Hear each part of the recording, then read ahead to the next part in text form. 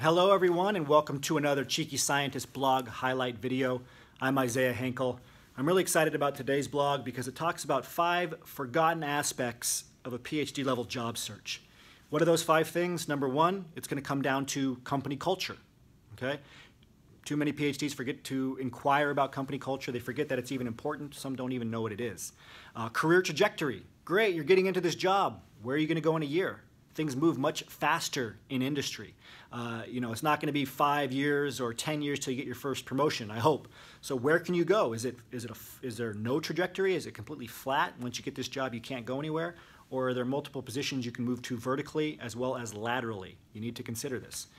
Compensation, what are you getting paid, and is it actually what you should be paid? As PhDs, very often we'll accept jobs that are $20,000 or more less than what somebody else would get in that same position even without a PhD, because we're used to coming from a very limited academic background where we're getting a stipend or we're getting a postdoc pay that's awful, right? Maybe you're getting a stipend that's less than $20,000 a year. Maybe you're a postdoc less than less than $40,000 a year. I mean, the national average for postdocs is only $46,000. It's very small. So if you're accepting a job for $60,000, for most of PhD level positions that are out there, you're getting paid $20,000 to $30,000 less than you should be. You have to consider this before your job search even starts. Also, what's the work-life balance?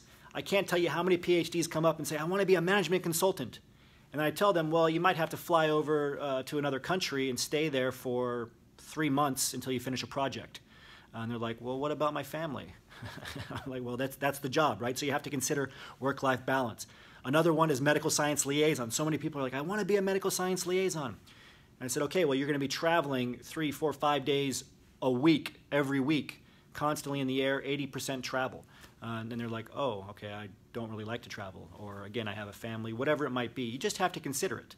Make sure you're considering work-life balance. Make sure you're considering location. The salary obviously can change a lot from South Dakota to London in the UK, right? To Australia, to Canada, wherever it is, you have to look up the compensation, even the career trajectory, the other job prospects that are in that city, right? So get location specific.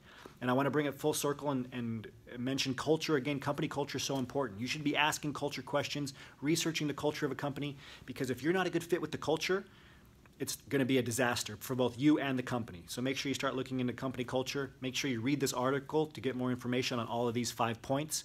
If you have a comment or a question, please ask it on the blog article at the end, or if you're watching this on Facebook, ask us in a comment on the Facebook post. And if you're watching it on YouTube, please ask us in a comment on YouTube. Until next week, remember your value as a PhD and start thinking and acting like a successful industry professional.